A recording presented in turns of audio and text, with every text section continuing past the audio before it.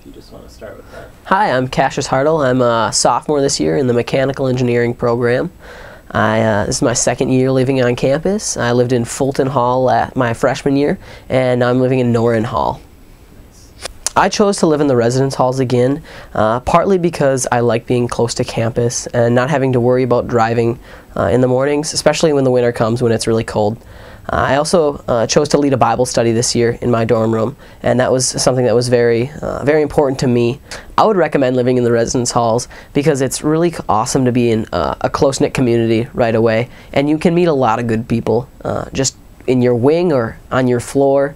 I really enjoy the dining centers because it's really close to campus and I don't have to worry about packing a lunch every morning or anything like that.